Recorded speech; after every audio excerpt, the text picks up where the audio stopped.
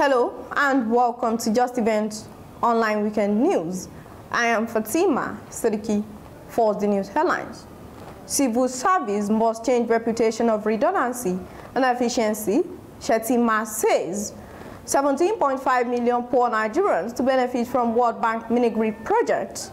Ilorin South rejoices as Honorable Maryam Aladi empowers 500 widows with food items, cash, sewing machines, others. Sultan urges Nigerians to change attitude, be patriotic. NAFDAC moves against sales of measured meat, cereals, others in open market. Nigeria records 1,170 Lassa fever cases, 200 deaths in 11 months. NCDC confirms dengue fever outbreak in Sokoto 2024 AFCON. Côte d'Ivoire to boost cooperation with Nigeria.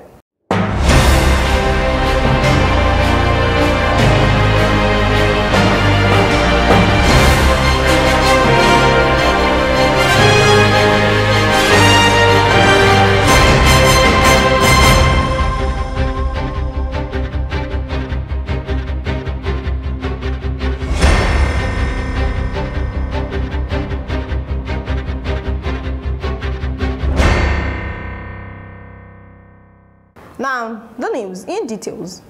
The Vice President, Shettima, has said the civil service must walk away from its reputation of redundancy and inefficiency.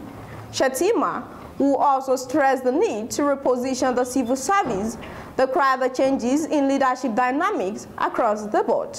The World Bank said it had approved the Nigeria Distributed Access to Renewable Energy Scale-Up project, which is financed by an International Development Association credit of $750 million. The World Bank Country Director for Nigeria noted that the funds are for expanding clean energy-based access in Nigeria to build standalone solar and mini-grids. On an heartwarming display of generosity, Honorable Maryam Aladi, representing Ilorin South and the Kwara State House of Assembly, has empowered over 500 widows from our constituency.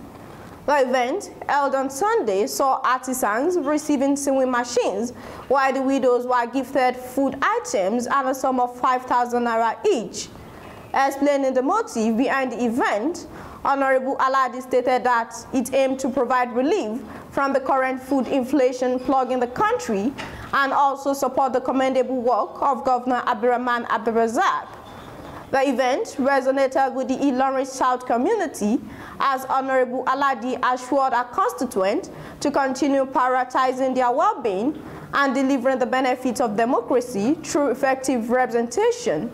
She expressed her heartfelt gratitude for their unwavering support and loyalty towards her, Governor Abdulrazak, and the APC as a whole. While flagging of the empowerment, Kwara Chief of Staff Prince Abdulkadir Mahe said, Honorable Aladi's kind gesture has undoubtedly brought a ray of hope to many in Ilorin South, stressing that the distribution of food, cash, and sewing machines will not only alleviate the immediate burdens of food inflation, but also equip artisans with tools to pursue sustainable livelihoods. On his part, Kwara State House of Assembly Speaker, Right Honorable Yakubu Danladi, said the presence of everyone at the event underscored the significance of Aladi's initiative and its potential impact on the lives of underprivileged individuals in Ilorin South. He therefore encouraged her to continue her good deed and enjoin others who are yet to benefit from the empowerment to be rest assured that it will reach their turn. The Sultan of Sokoto, His Eminence Muhammad Sahad Abubakar, has called on Nigerians at all levels to change their attitude, especially on patriotism to the country for national development. He urged Nigerians to put the interest of the country first ahead of the state of origin.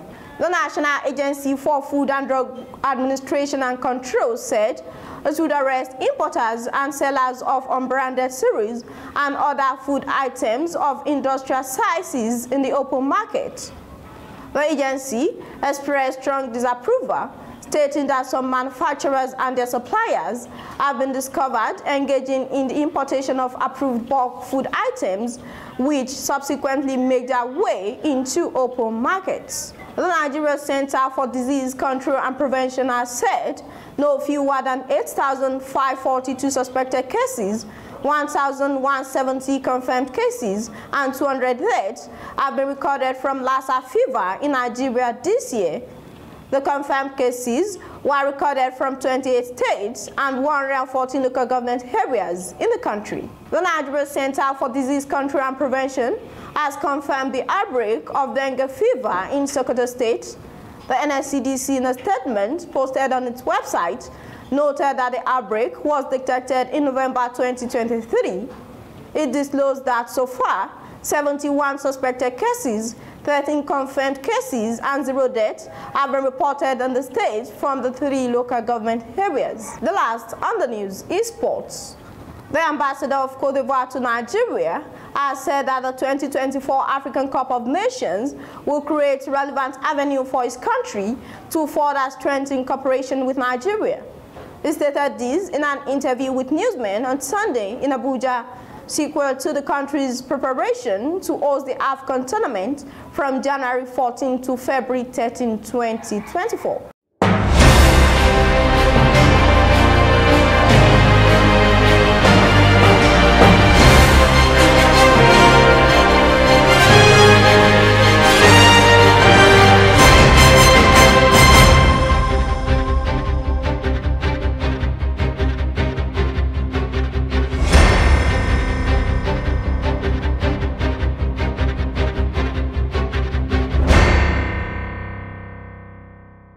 We have come to the end of the news. Here's the recap of the story.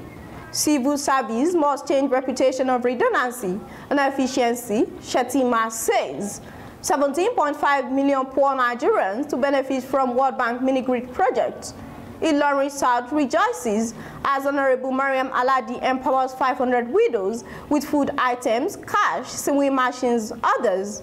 Sultan urges Nigerians to change attitude with patriotic. NAFDAC moves against sales of measured mix, cereals, others in open market. Nigeria records 1,170 Lassa fever cases, 200 deaths in 11 months. NCDC confirms dengue fever outbreak in Sokoto. AFCON 2024, Côte d'Ivoire to boost cooperation with Nigeria. Thank you for watching Justeventonline Weekend News. Don't think you can always win, but believe you can't lose. For more news, visit www.justeventonline.com and to read more updates, follow us on our social media platforms with the tap at Justeventonline.